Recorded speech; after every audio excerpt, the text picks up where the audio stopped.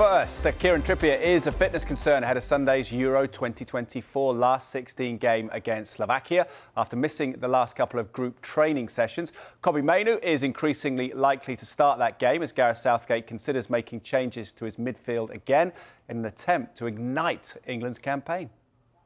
England had a closed training session on Thursday away from the cameras, but it's my understanding that Kieran Trippier missed that session on the grass with the rest of the squad while he continued his own recovery and rehabilitation process away from the rest of the squad. That's now 2 training sessions he has missed, as far as I'm aware, which makes him a doubt for the game against Slovakia in the last 16 on Sunday.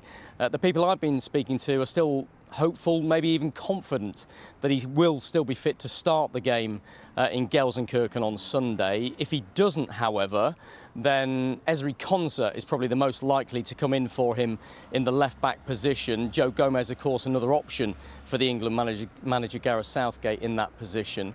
But in terms of the wider selection issues that Gareth Southgate has, from what I'm being told, it could be that there's only one change from the side that had that disappointing 0-0 draw against Slovenia in their final Group C game.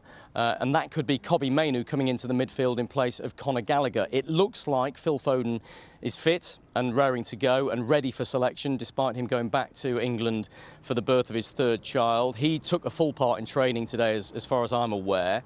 And it might be that Gareth Southgate sticks with that front 4 that he's used throughout this tournament so far.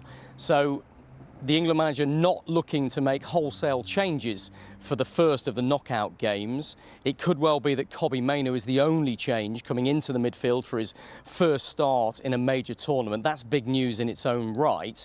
But there are doubts about Kieran Trippier, as I say. Hopes that he will be fit to start the game. If not, Ezri Konsa is poised and ready.